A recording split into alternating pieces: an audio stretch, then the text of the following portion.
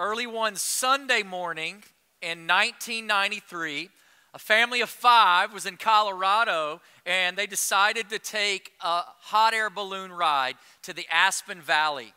And as they loaded up into the cargo basket, they were going to a very popular destination for these types of tours.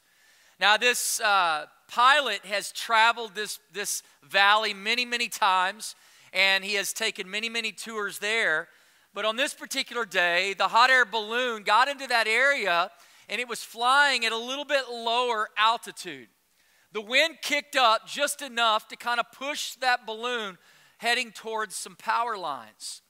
In that moment, the eyewitnesses saw what was about to happen, and the pilot began to fill the balloon up with hot air and try to make it out of that danger zone right in the nick of time, but was unsuccessful. The balloon ended up striking into the power lines, and the whole family of 5, plus the pilot, all lost their life in that accident. You see, that day, the pilot broke a very critical rule and didn't put enough hydrogen into that hot air balloon to get it moving up to a safer altitude. And in that decision to fly too low, it began to create a crisis. As I think about this story, as I think about this tragedy, I want to ask you today, what maybe is the moral to this story? Well, for starters, on Sunday, you need to be in church instead of flying in a hot air balloon. But really, the story is this. The hot air balloon really is a great picture. You and I, we need to be filled. We need to be filled with encouragement in our life.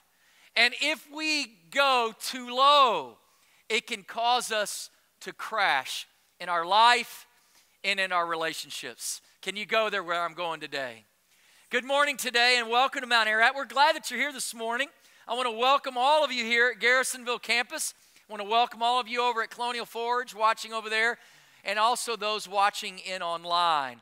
I think this is a great series for us to start our fall in. We've titled the series Habitudes. Habitudes. Taking the word habit, taking the word attitude, and mashing them together. And if you've been here the last several weeks, we've been practicing some habitudes that I think can change your life and could change your fall and could change even your future if you'll let it. So this idea of habitudes. The very first habitude is the habitude of gratitude. 3 weeks ago, we talked about this practice of seeing your life and being thankful for the things in your life. The habitude of gratitude. Now, if you were here last Sunday, how many of you were here last Sunday? Last Sunday, the habitude of humility and to practice thinking of others. And again, sometimes it's not always natural to do, but very necessary as a follower of Jesus Christ to get us thinking and moving in the right direction. Well, today I want to talk to you about a third habitude, the habitude of encouragement. I believe today all of us could benefit from being filled with some encouragement in our life, and I hope that's why you're here today, to let God fill you in a way that could build you. Now, this idea of habitude of encouragement is key, because when I start thinking about this theme, sometimes we don't always feel what we're talking about, especially when it comes in the area of being thankful and grateful. When I even thought about this idea, how you feel, it really is a good driver in our life, because we make a lot of decisions based on what we feel. Today, I had one of those feel moments. I woke up early and I remembered that we were going to go online with prayer, and I knew I had to be here a little bit earlier. Well, my normal rhythms is I do get here, but sometimes about 5:30 in the morning. I like going in the prayer room and spending some time kind of going over the message, kind of getting quiet, having prayer. And I knew that was going to get a little bit interrupted because of what we were doing this morning. And as I walked out of that, I love doing that online thing, but we walked down here, I felt a little bit rushed. I felt a little bit discouraged, I'll admit it. And I'm thinking, here's the irony. I'm about to preach a message on encouragement, and I'm not feeling encouraged at all. And so even in the thought of that, it's like one of those moments where, I know some days we don't feel like going to work, but we still go. And I'm thinking, if I could call in sick today, I wish I could call in and let somebody else do this message. Because to preach on encouragement when I'm not feeling it, I'm thinking, how am I going to fake it till I make it to the end of this day? Well, here we are at the last service. Let's see how I do, right? And even in that, I'm thinking that's the opposite of what we're talking about in this series. This series is not about what you feel. This series is about how you think. And thinking about gratefulness, thinking about others, thinking about encouragement, it's where you put your mind, even when you don't feel. So I think this is a great way for me to practice when I'm preaching by asking you to go with me into God's Word to Philippians chapter 2. So turn there with me. Turn there with me. And today, whether you're a believer or not, today, what are we going to think about when we think about this theme of encouragement? Now, I'm going to review last week's message in this way, and I kind of like this. Philippians chapter 2, I'm going to read verses 1 through 5, but I'm going to do it a little bit differently today. Instead of picking the normal translation I use, I'm going to use this writer named Eugene Peterson. He wrote kind of a devotional Bible called The Message, where he took God's Word and he wrote it with some contemporary thoughts and language. I'm going to read Philippians 2, 1 through 5, the way Eugene Peterson wrote it in The Message. Let's see if this might say something to you today. If you've gotten anything out at all of following Christ, if His love has made a difference in your life, if being in the community of the Spirit means anything to you, if you have a heart, if you care, then do me a favor. Agree with each other. Love each other. Be deep-spirited friends. Don't push your way to the front. Don't sweet talk your way to the top. Don't put yourself aside. Help others get ahead. Don't be obsessed with getting your own advantage. Forget about yourselves long enough to lend a helping hand. Think of yourselves the way Christ Jesus thought of Himself. Philippians 2, 1 through 5. Does that say something to you today? Today, as I talk about this idea of encouragement, it really comes back to this tension. What are you willing to risk for relationship? What are you willing to risk for someone else? When I look here at what we've been looking at in the book of Philippians, I love that we're putting our heart in this very book in the fall season, because the book of Philippians is a book of joy. And as Paul keeps telling this church then, and God's telling us now, our situation doesn't decide our outlook on life. Joy is bigger than whatever you're facing right now. Joy is all about Jesus. And so in this book, Paul is trying to remind this church that they can put their mind on the right stuff even when they're not feeling the right stuff in their life. And so in this letter, what we've discovered, what we've read so far, it's this. Paul longed to one day go to Rome. Well, he gets his wish, and he appeals to Caesar, and he goes to Rome, but when he gets to Rome, they decide to put him away in jail.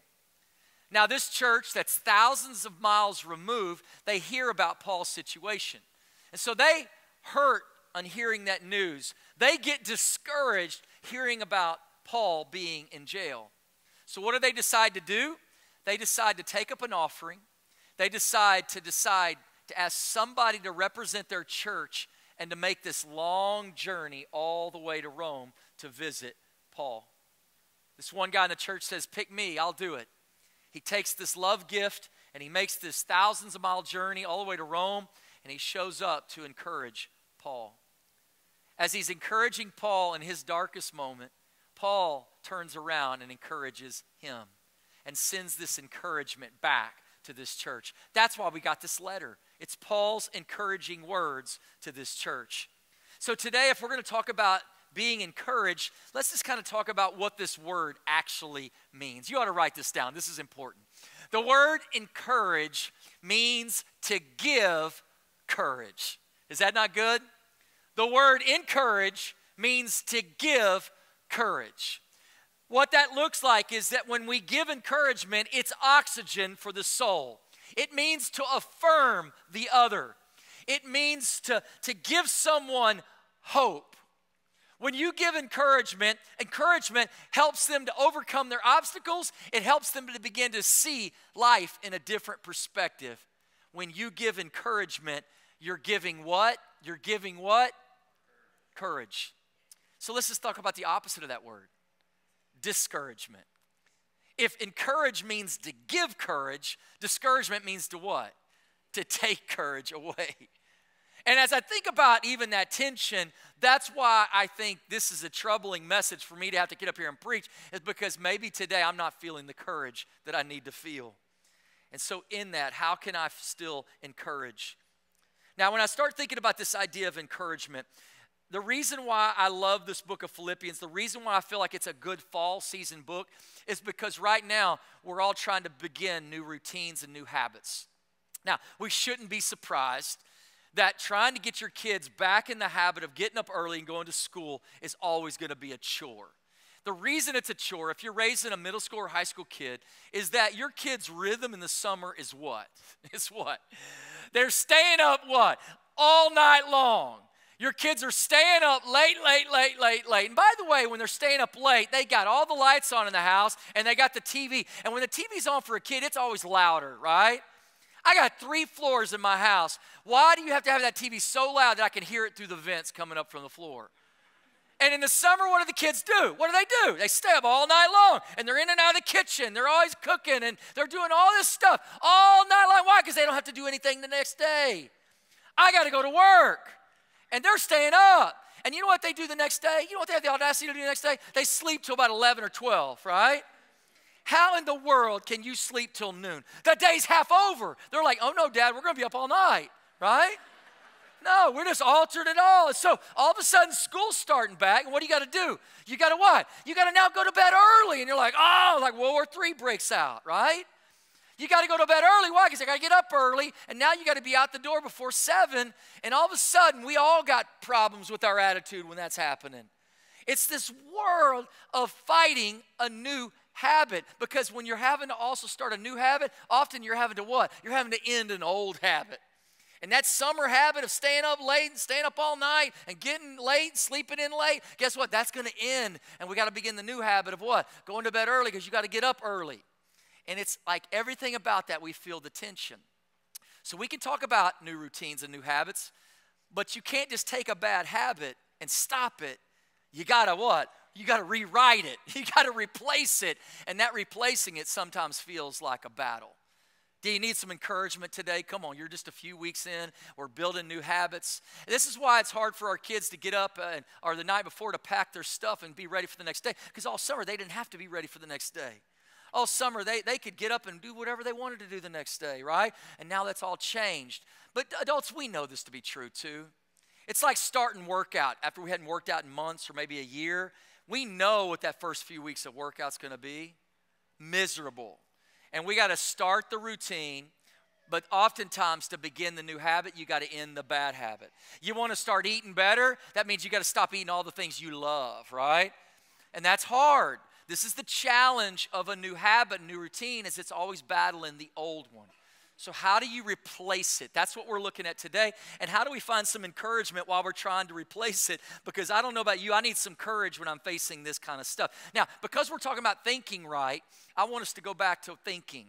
The idea that God has given you a brain. Isn't that good news? Everybody here, we all have a brain. Praise God. You don't always use it, but you got it. You got it. We all got a brain. God's given it to us. And we've been talking about a certain part of your brain called basal ganglia.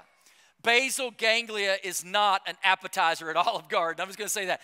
I know it sounds like that, but right now, I'm playing with your brain a minute. I just said Olive Garden. Some of you right now are thinking about Olive Garden. Right now, I know what you're thinking about. You're thinking about breadsticks right now, aren't you? Salad, come on, chicken parm, lasagna. Some of you are like, Todd, stop talking about food. I'm getting hungry right now, right? This is the last hour of the day. Lunch is coming, right? But isn't your brain fascinating? I just said Olive Garden, and it took you back to a memory of Olive Garden right now. Your brain's amazing. God's made an amazing part of your body here. But I want to talk about your basal ganglia, because that's where you store routines and habits. And as you learn new habits that have to override bad habits, that happens in your basal ganglia.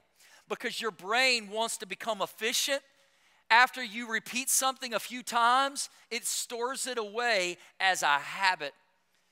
Now that's good if it's a good habit, because that means you have the ability to try to do something that's hard and to do it enough over time that it'll become ingrained, automatic into your brain. but it also means the same thing about a bad habit, because a bad habit doesn't need permission either. And if you're an anxious person and you do something when you're anxious and you do it enough, guess what happens? It becomes a habit. It becomes strong. And sometimes overriding a bad habit like biting your nails, it's hard to override something that has become so ingrained in you. And that's the hard part. That's the hard part. Come on, how many of you like to work out? Come on, raise your hand today if I can testify both campuses. How many of you like to work out? That's only about a third of the hand. So how many of you like to sit on the couch and eat, right? That's everybody else, right? But one day you sit on the couch and you're like, wow, man, my game weight, I'm just different than I used to be. I got to start working out. And so you make a decision, I want to start becoming physically fit. And let's say you decide to start jogging, or let's say it's walking first and then jogging because you need to get there first. So here's what you're going to need to do. You're going to need to have this cue, routine, reward to work for you. You got to what? You got to put your shoes out prominently so you see them. You have to actually step over them, or you have to trip over them, because you got to see them to go, oh, if I don't go work out right now, I won't do it. Come on, I'm a morning person. If I don't do it in the morning, I'll talk myself out of it by the time I get home in the afternoon. I just won't do it. I got to do it right in the morning. That's my cue. That's my routine. And for me, that's what works. I don't know what yours is, but if you're going to work out, what happens is the more you do it over time, it'll start to give you a reward that you'll miss when you're not doing it. That's why when some of you leave it for a while, you want to get back to it because you remember, oh, I love when I felt like that when I was doing that consistently.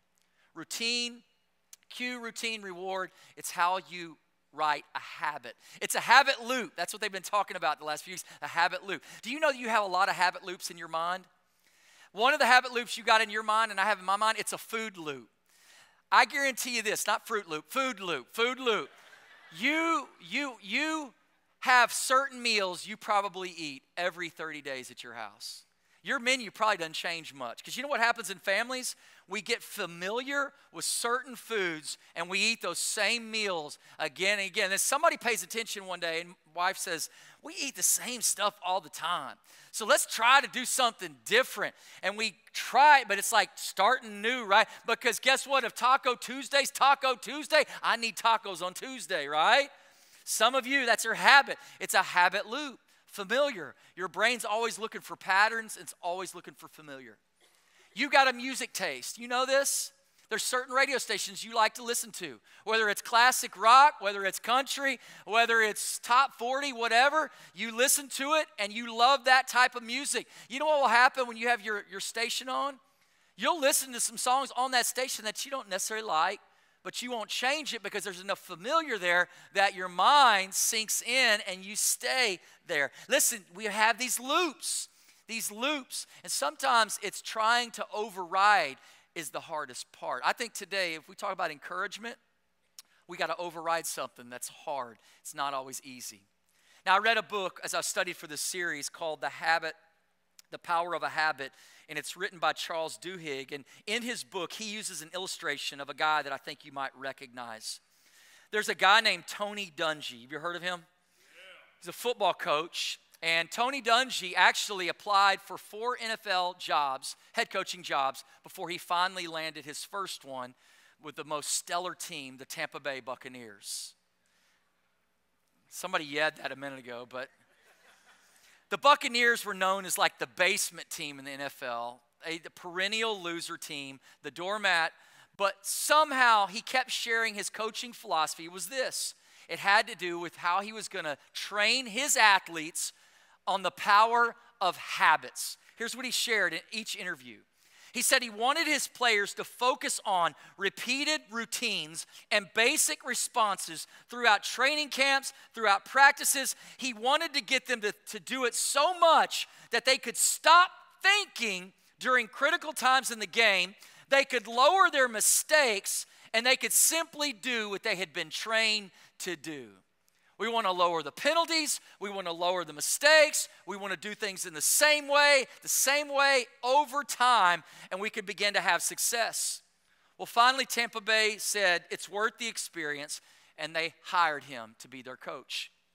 As he began to do this in the early years, he was working hard to try to teach these professional athletes about the routines of his practices.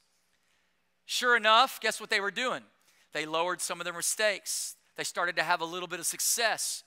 But what he realized was this, that when they got into intense moments in challenging games against division rivals, they always turned back to their old habits when they were under pressure. And as he was trying to process, how do I get them to break out of that kind of default thinking, he shares with us two more ingredients that are needed. You see, it's just not about the cue, routine, reward. You also have to have belief, and you also have to have community. What do I mean by that? What did he mean by that? Well, the idea of belief, for you to really experience a full transformation change, you have to believe the change is possible. And then you have to trust the change that is now happening for you. If you don't trust it, if you don't believe in it, when tough times come, you'll just go back to your old way of thinking, your old way of doing. The other thing he realized you needed is you needed a community of people to believe it too. Because sometimes that community believing it can force you to suspend your disbelief. If you're with people that also believe it too, there's power in what we'll believe together. And he realized that. He began to play on that, and it began to change the outcome of not just Tampa Bay Bucks, but even the power of leading and coaching in the NFL. Now, if you think about this idea of belief and community, I think it's fascinating that here we are in a fall season, and what is our church trying to invite you to take a step to do? The step of doing a group. Isn't that powerful that in your group, what's going to be shared? What we believe about God and His Word, and this power of us believing it together. Belief and community to reinforce this habit of us growing spiritually together. See, what's true scientifically is also true spiritually. Isn't that interesting to know? Well, Tony Dungy continued to coach the Tampa Bay Buccaneers, but he could never get them to that final game to win in the Super Bowl. And they fired him. The very next year, what happened to Tampa Bay? They won that Super Bowl. Tony Dungy, don't feel sorry for him. He ended up getting rehired too. Where did he go next? The Colts, and that's probably what you were cheering for, not Tampa Bay, right? Yeah. And guess what happens when he goes there? He ends up winning the Super Bowl with Peyton Manning. Power of habit, the power of habit. But sometimes to write the new habit, you got to overwrite the bad habit. Let's go there together. In Philippians chapter 2, as we've been looking here at the scriptures together, we have to get personal with what Paul is saying here. And so I want you to get personal about what God is saying to you. And so if I were to ask you to be honest today, here at both services, here at this room, courthouse, even online, I want to ask you a question today. And I'm not asking you to respond out loud or with your mouth or with your hand, but I want you to internalize this for yourself. Right now, I want you to ask the question about encouraged or discouraged. Encouraged or discouraged. Right now, you're going to go to work this week. I'm not saying your job is perfect, but right now, can you honestly say, I'm encouraged in what I get to do? I feel purpose in what I do. I feel call in what I do. Right now, I'm encouraged at work. Come on, kids in the room, teenager in the room. Right now, you're starting a new school year. You're just a few weeks in. Can you say right now, Pastor, I'm a few weeks in. Right now, I'm encouraged, but we haven't gotten a report card yet, so I'm really encouraged right now, Pastor. That's me. I'm encouraged. Is that you? Is that you? You're about to leave here today and go home. When you go home today with your family, could you honestly say right now, family's not perfect, but Pastor, we're encouraged right now as a family. We're in a good place right now as a family. See, encouragement, when you're sitting in those seats, this is easy for us to process this, but just let me guess that somebody here today is not feeling encouraged in all those arenas of life. Somebody here today could be thinking about work tomorrow, and you're already kind of just thinking about that in a discouraged posture because right now it's not meaningful. Right now it's not filled with purpose. Right now it's filled with a lot of discouragement. Is that perhaps you? Some of you, school has just started. We're just a few weeks in, but you know what? Already you're feeling overwhelmed. You're feeling discouraged. And it's honest. You just say, I'm not feeling encouraged there. And some of you right now, when you think about life and family and home and marriage and all those parts, it's like, man, I feel so discouraged, Pastor. Listen, to all of us discouraged people right now in our lives, what does this message mean to us? Because see, sometimes here's what I think we believe. If I am discouraged, then there's no way for me to be able to encourage another. If I don't have it, If I don't got it, how can I give it, right? We think that. Well, today I want to show you something here in Philippians 2 that Paul's trying to help us to understand. He starts off this chapter talking about what humility is. He says it's all about what? It's about valuing others over ourselves, looking to others' interest over our own. In our mindset, having the same mindset, the same attitude as Christ Jesus. And as soon as he finishes describing that, he gives us 3 examples of it. The first example is Jesus himself. He says, look at Jesus. He's the perfect example of humility. The way he gives to others is beautiful and perfect. And then he speaks about 2 men in his life. And he talks about their relationship to him. And he talks about them in the light of encouragement. I want to pick up on these 2 men that he talks about. Verse 19 in the Bible. Here we go. He says, I hope in the Lord Jesus to send you Timothy to you soon, that I may also be cheered when I receive news about you. I have no one else like Timothy who will show you genuine and concern for your welfare. For everyone usually looks out for their own interest, but not those who are in Jesus Christ. But you know that Timothy has proved himself, because as a son with his father, he has served with me in the work of the gospel.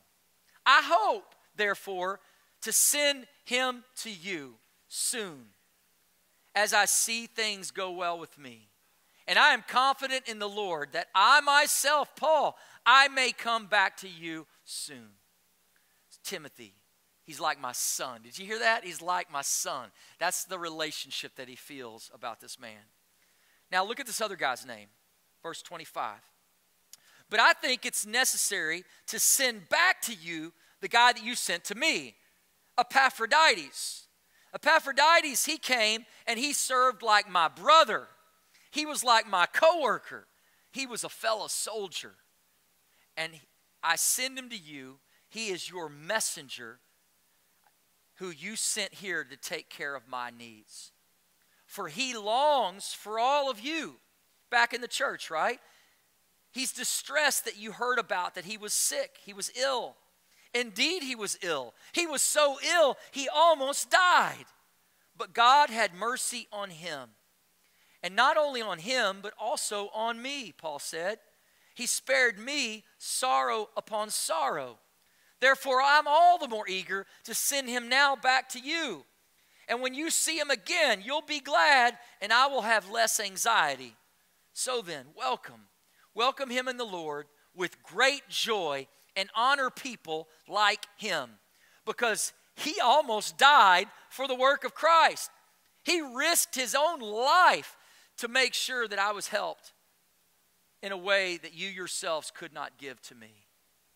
Epaphroditus, just like Timothy, Paul cares a lot about these 2 men. Did you see this? These men weren't perfect, but these men demonstrated something that I want to demonstrate to you today, because I think God wants to fill you up if you'll let him fill you up today. Can you go there? Can you get there? Listen, to practice the habitude of encouragement, I'm going to give you 4 things to write down. 4 ways to practice encouragement. Number 1 on the list is to make them sincere. To make your encouragement sincere. When Paul talks about Timothy, when Paul talks about Epaphroditus, he uses language of relationship. Timothy's like my son. Epaphroditus is like my brother. He says, these guys, I believe in them and they believe in me. And he makes it sincere. It doesn't come off fake. It doesn't come off manipulative. No, he's genuine in what he's saying about these guys.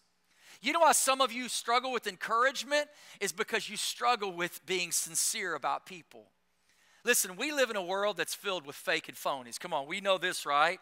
That a lot of times people will say things about you or to you at work because they're trying to get something out of you. And a lot of times our radar goes up when we start to be around people like that. People that are using us versus people that genuinely care about us. Come on, you know this to be true. And encouragement is not good if it's not first sincere. If you're a parent, You know this as you're talking to your kids. Come on, kids. You don't want anything to be told you unless it's going to be what? Unless it's going to be true. We want words that are sincere. We want this at work. We want this at school. We want this at home. Sincerity is a value. Matter of fact, what I love about this next generation, they can sniff out insincerity like instantly, right? Come on. That's why I think this millennial generation that's growing bigger and larger, a lot of them are pushing away from church because they don't know if church is a place they can really trust. They're pushing away because they maybe have seen so much abuse within the authority of a body of Christ. And I'm wondering, is this if we have not come off genuine and sincere? Authenticity is a huge value for this next generation. And I think it's a huge value. If you're going to be a person that can give courage to others, to give encouragement to others, it's got to first be sincere. Come on, does this say something to somebody today? Now, the second thing I'd have you write down, and I want you to see this, is not only make it sincere, you got to make them specific. Make your encouragement specific. Specific. This is so key because too often we're general when we give compliments. It's too broad. It's too big. It's not personal, right? You got to look at this idea of specific. The idea of being specific is listening clearly to what Paul is pointing out in his friend Epaphroditus' life. He says, this guy is like a brother. That's how much I trust him. But he's also a coworker. That means I can give him assignments, and I know he's going to come through for me. He's trustworthy, right? He says he's like a soldier. This kingdom of God thing that we're working at and fighting for, man, he's fighting right there, shoulder to shoulder with me. I can count on him because of his role in my life. And now I'm going to send him back to you, and he's going to show you he's also a messenger. Isn't that good? That's specific. Is that not it? I mean, he is being so clear to what this man has meant to him. To me, I find this so affirming because he's affirming all the many parts, all the many roles that this guy is fulfilling in his life. Now, let me just kind of make it personal for a minute. This is where I've been undone all morning as I think about this from a personal perspective. Is I'm realizing this in my counseling right now because I'm going through counseling and I'm several months into this deal. Here's what my counselors pointed out to me.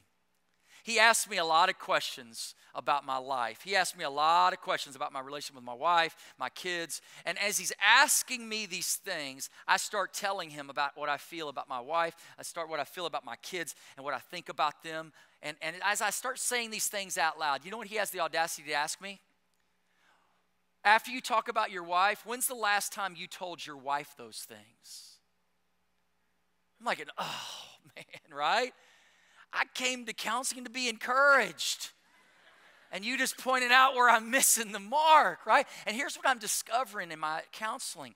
I do think positive about a lot of things. I do think encouraging thoughts about my family, about my marriage, about the people I work with. I think about them. But do I say them? Anybody with me there? And I'm realizing I'm having a lot of conversations here that never show up here. Listen, if you're going to encourage somebody, you got to be specific and you got to say it. You got to say it. And I realize that a lot of times I'm not saying the very things that I need to be saying. As I was thinking about that, even in this last 7 days, in my counseling, he said, here's what I want to challenge you to do because I know how you're wired, Todd. You're type A, you're hard charge, you go. You think about it and it gets you meaningful. And as you think about it in a meaningful way, the next thing that happens to you is this. You go to the very next thing and you forget what you were thinking about. Does that happen for anybody? My mind is so rapid that I'll think about it and have good intention. I'm going to say it. And the next time I see him, I've not thought about that anymore because it's in my other thought. I've moved on. So he said, here's what I want you to do. I want you to leverage technology. Every time you think some thought about a person that you want to encourage them, stop right then and there, pull your phone out, and send them the text right there in that moment. Come on, do it. And I started doing that the last several weeks. You know what I started realizing is when you start to send that encouragement out, man, people pay attention to that. When you start sharing specific things to people in your life, people start paying attention to that. It's amazing that even when we're discouraged, when we give encouragement to others, people actually want to spend time with you. Isn't that amazing? That when you stop being Debbie Downer, people actually enjoy you. When you stop seeing everything as doom and gloom and why is this happening to me, and you just give encouragement, all of a sudden, guess what? You become very attractive by people. Because you're not that EGR person anymore. What does that mean? You're not that extra grace required person anymore. That people see you coming and go, oh, buckle up. This is going to be a long conversation, right? But you got to practice it sometimes until it becomes a habit. You got to practice it. You got to practice it. And as I started practicing it, you know, I'm finding all of a sudden I'm giving courage to some people in my life, the people that I care about. Listen, I'm raising 3 daughters. You know what that means? It means I got a firstborn. It means I got a baby in the family. You know what it also means? I got a middle child. Come on, how many middle childs out there, right? You always talk about the firstborn. You always cater to the baby. What about me, right? Well, my beautiful Sydney, she's my middle daughter. And I got convicted in my counseling. You know what? It's easy for me to pass the very things that she's accomplishing, the things that she's doing. And so God got on me this last 7 days and said, you know what? Be specific with her. Tell her what you're seeing in her. And all of a sudden, it started coming to me. Man, my daughter, Sydney, she is such a servant. She just recently got a job at Chick-fil-A. Come on, my pleasure, right? And not only is she eager to get dressed and be there way ahead of time, she's willing to stay late if they needed her, and she's working hard. Maybe you've seen her. And I am so proud. I am so proud of how responsible. She's a hard worker, and she is connecting well. And you know what? We didn't really push her that hard to get this job. Matter of fact, we're kind of going, are you sure? You got school. We're about to be balancing a lot more. You got cross country. And you know what I found is this. She is managing all these worlds extremely well right now. I needed to tell her that. I needed to say that. She needed to hear that for me. You might even see her out here in our cafe. She serves coffee on Sunday mornings, and she's a servant, and she loves to serve. Guess what? I don't need to think that. I need to say that, and I need to be specific about that. And as I think about those words that she's now receiving back, I start seeing what she's giving back to me. It's powerful. It's powerful. Listen, I'm not taking away the face-to-face. Face-to-face is always best. I'll tell you that.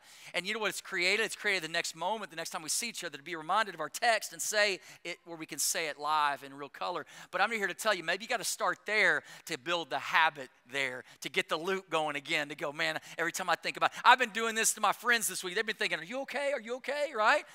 Because I'm sending words as I'm thinking about them. I'm praying for them about specific things. I want them to know I'm thinking about them, and I want them to know I want to build them and encourage them, because that's what God wants us to do. I want to do it so many times that it becomes what? A routine and automatic, where I don't even think about it. I'm just doing it because I just do it. I just do it. Are you with me? Paul's showing us something here. When he's loving these 2 guys up, he's putting them out there as encouraging men in his life, and he's turning around and showing the encouragement they can be. And I started thinking about all the people that you have in your life, all the people I have in my life.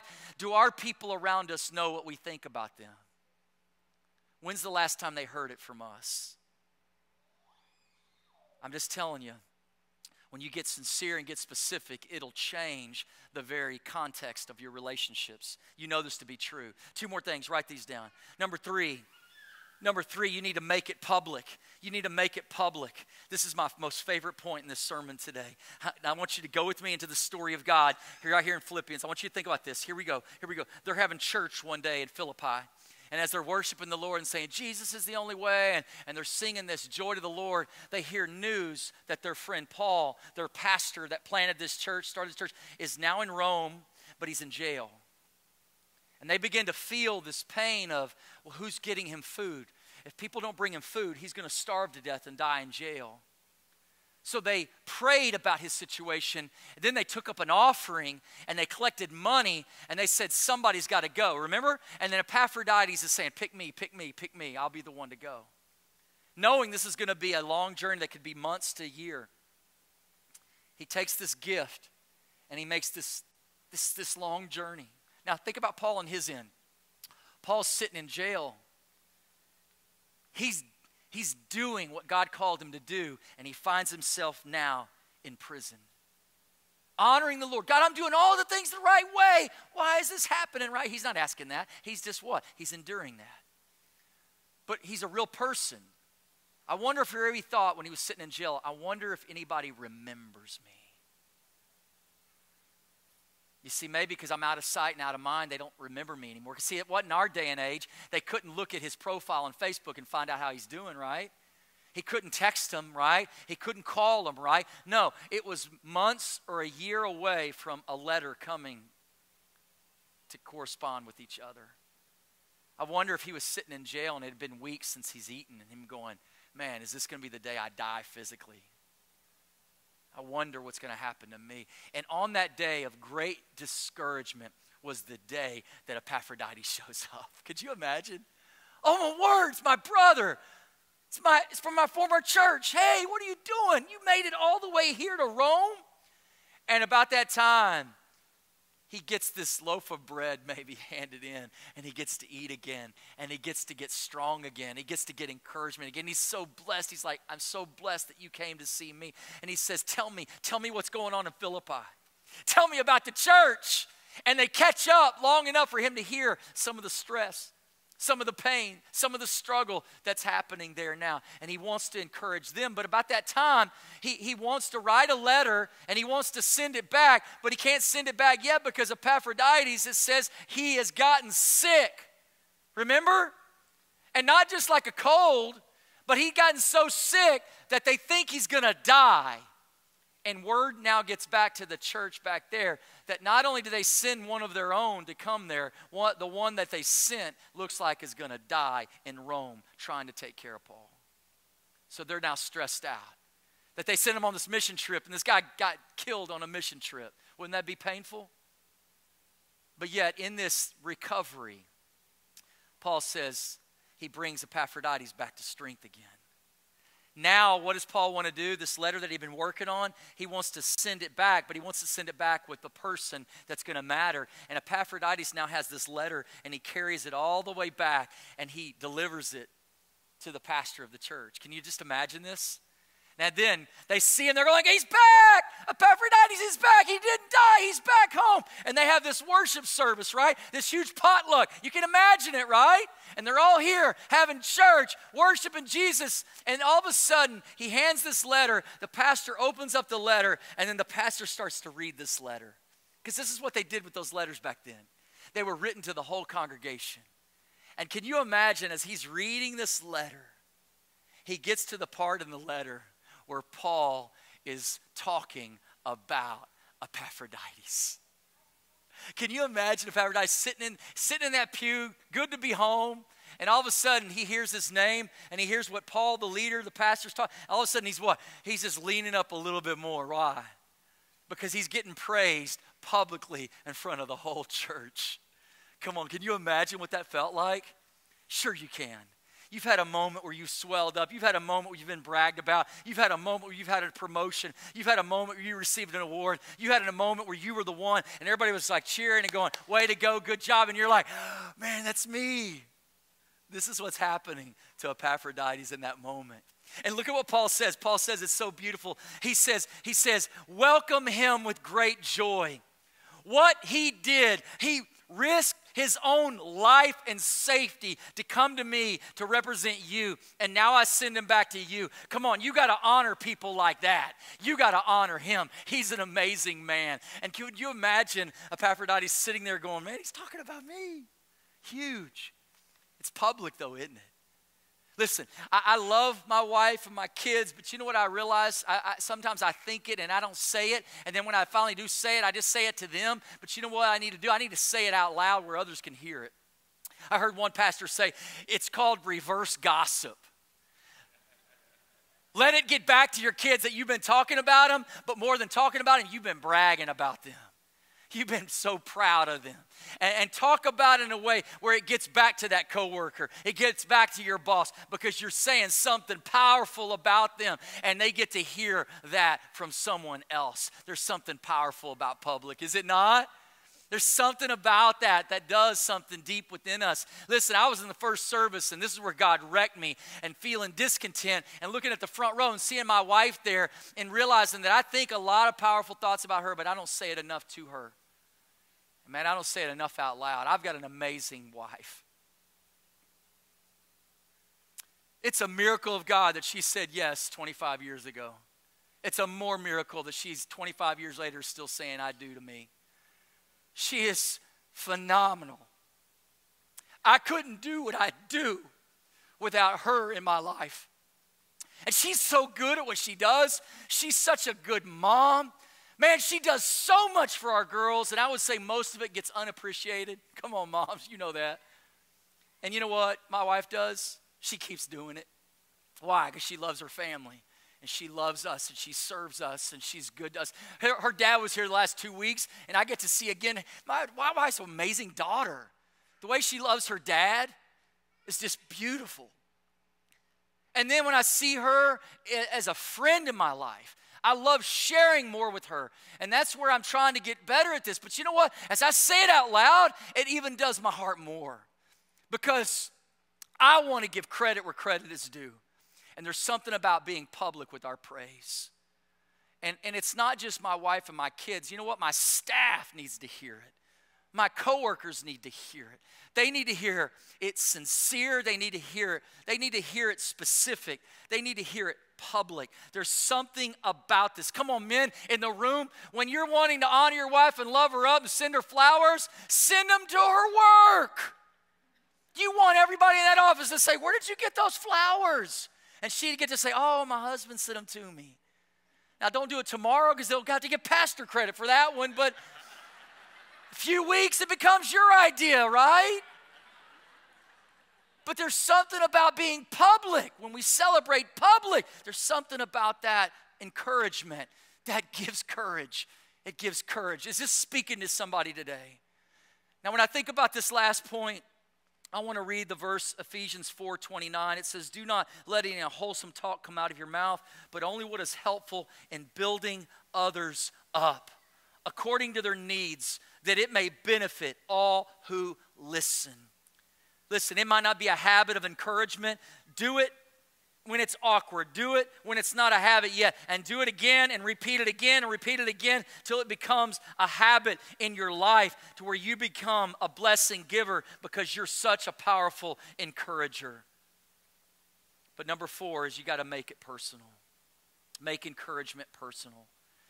And that's the hardest part because there's always a risk in letting people know how you feel. Isn't that true? There's always a risk of opening yourself up to be vulnerable to say how you feel about people. Why? There's a risk that they might not repeat it back to you. There's a risk that they might not reciprocate it. And the scariest risk of all is that they might actually reject it. There's something in our natural spirit that doesn't want to feel rejection. And so we often hold back because we're afraid to take the risk to say how we really feel. Because what if they don't feel the same thing too? Now you could look at this on a lot of paths, a lot of avenues, a lot of relationships. Matter of fact, I'm just dumping so much private stuff out loud today. I'll just go ahead and keep on going, not even in the notes. This last week I was talking with my oldest daughter, Hannah, and she said, Dad, I'm thinking about dating. Now, if you know my daughter Hannah, she's not dated many guys. And because of that lack of relationship in that realm, she doesn't have a lot of confidence. Now, if you know anything about my daughter, she's got lots of confidence. And she's very sure and she's very driven about what she knows she is. But when it comes to this aspect of her life, she's not real sure. And so we were having this conversation about risking in relationship. And one thing I wanted to tell my daughter, and I know you tell your kids too, is don't ever be somebody you're not. Don't try to put on a mask or a front and try to, because you know what you're going to find? You can't keep that up very long, and it'll be exhausting, and you won't be really who you are. It won't be you. It won't be sincere. I said, Hannah, you just be who you are. If this guy wants to pursue that relationship, and you believe it's a right, God-centered relationship, then you take a step forward and take a risk. And you know what my daughter had? She said back to me, she said, but Dad, I'm scared. She said, I'm scared because what if I take that step and he doesn't take the step? And what if he rejects me? And you know what I said? Isn't that really the risk? Any relationship takes a risk. But what's the risk of no risk? See, a lot of us, that's what happens. We get to a place where we stop taking steps because we don't want to be hurt. But you know what? If you don't take the risk and make yourself vulnerable, you'll never know if that relationship could have been more. There's always going to be a step. There's always going to be a risk. Listen, I know as spiritually speaking, sometimes we're afraid to lay ourselves out there, but can I tell you, when you choose to encourage others, I believe it's worth the risk. Paul shows us it's worth the risk. However, if you want to go deeper in a relationship, you don't get there without the risk. So I want you to think about something in your life right now. I want you to think about your relationships right now. And again, you can think school, home, and work. But I'm wondering right now if the fear of rejection is keeping you from being the leader, the teacher, the boss, the coworker, the friend, the loved one, the spouse, the parent, the child that you need to be. Do the people that maybe you're leading right now, the people that are underneath your watch care, do they know what you think about them? And I might even push a little harder and say, when's the last time you said it out loud to them? And if you have to think a long time to answer that question, then I'll answer it for you. It's been too long. It's been too long. It's time to take another step. It's time to say it again. Why? Because the air leaks. It leaks. Encouragement leaks. It doesn't last forever. You got to what? You got to keep refilling it and refilling it and refilling it. And so when I say it that way, I want you to think about your life, because today you're either giving courage or you're giving discourage. You're either giving encouragement or you're giving discouragement. Are you willing to take the risk, or are you willing to take the risk of not risking? There's a book that was also referred recently to me by Don Clifton and Tom Rath. They wrote a book called How Full Is Your Bucket? Strategies for Life and Work. In this book, they talk about this invisible metaphor of a bucket. They say when your bucket is full, you feel the most encouraged. When your bucket is empty, you feel the most discouraged.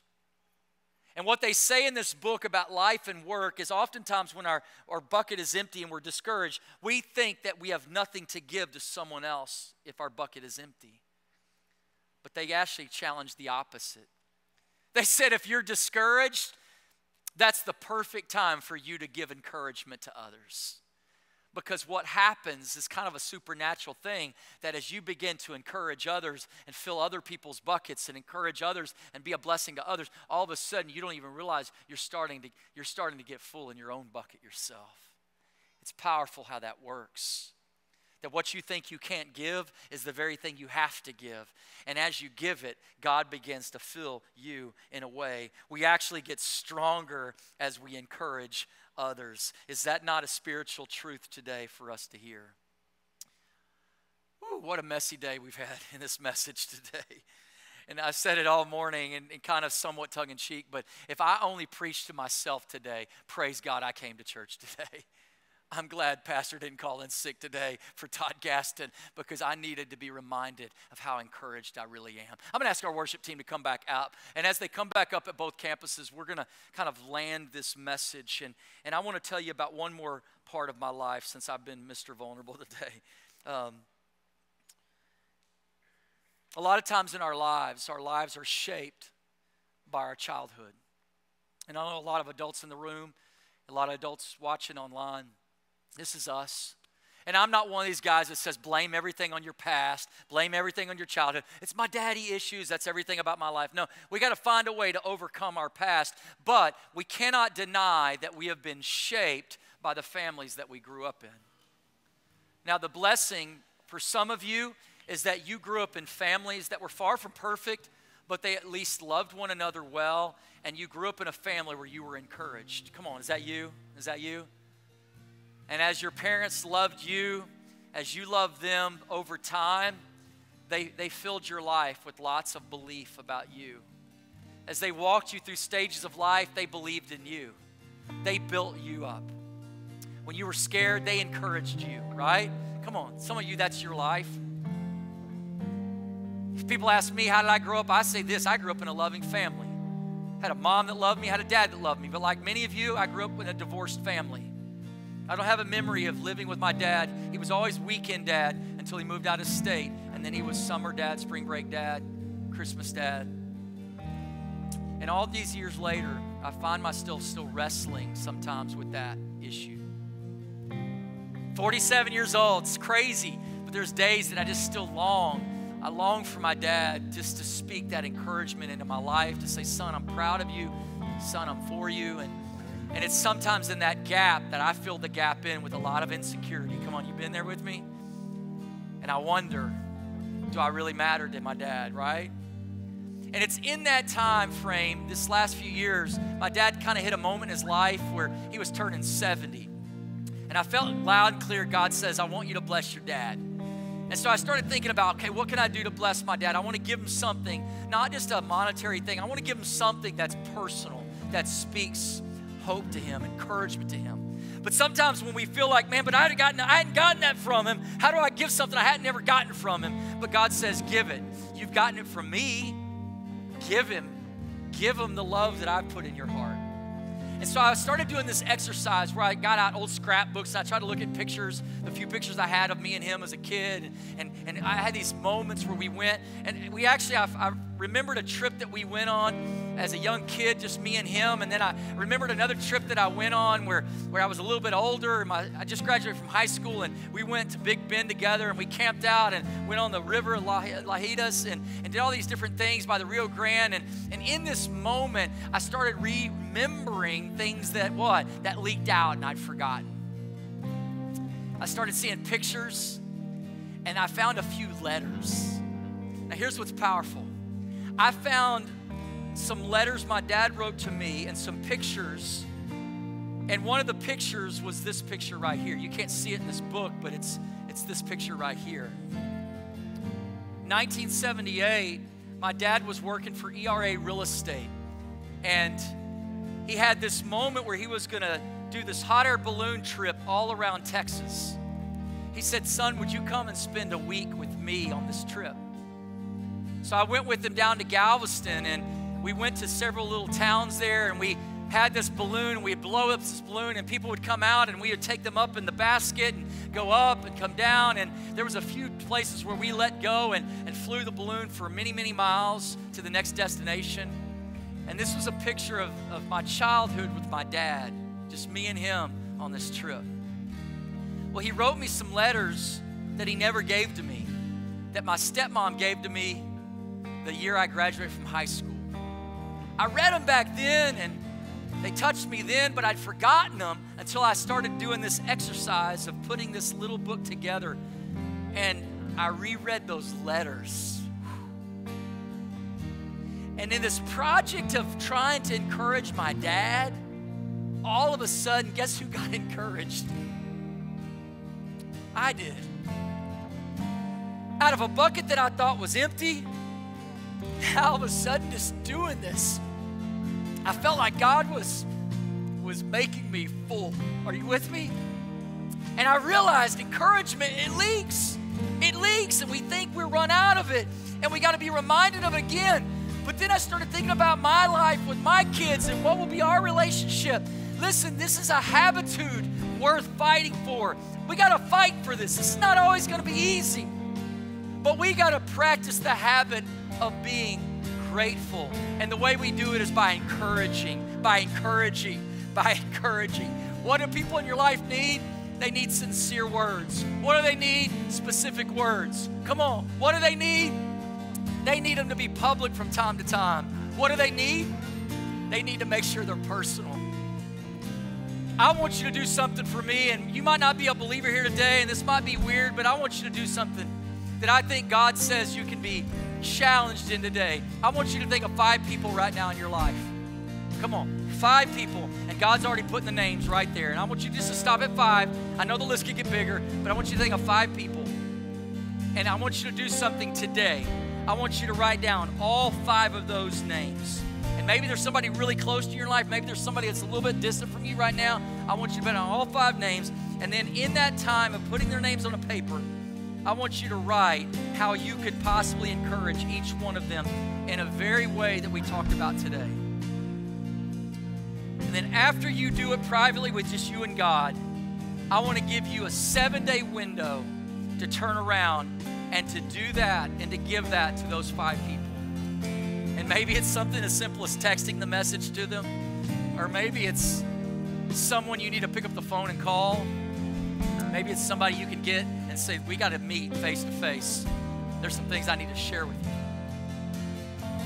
And I promise you this, if you will trust God in this move, if you will take the risk, I can't guarantee how each person will respond, but you're going to feel full as you step out in faith to do this. Don't miss a moment for God to fill your life up. Matter of fact, when I think about what Jesus Christ has done for me, that's exactly what he wants to do for me. That God the Father wants to fill my life up with Jesus, his Son, to fill my life up with his Holy Spirit. And when he fills me up, I have exactly what I need to give encouragement to others. If you're here today and you don't have a relationship with Jesus, good news. Today, God wants to fill you. God wants to fill you. Will you take a risky step to trust him to be your hope? But there's a lot of believers here today, and God spoke to you today, didn't he? Now what are you going to do with what you just heard? Are you willing to practice the habitude of encouragement? Come on. Come on. Father God, thank you. Thank you for being such a personal God to us. Thank you, God, that your Bible is filled with real people. Thank you for Paul and for Timothy and Epaphroditus, God. Thank you for the relationship that we get to have a window in right here in the book of Philippians. And God, as they loved each other and encouraged one another, God, may we practice that same kind of encouragement in our window of life.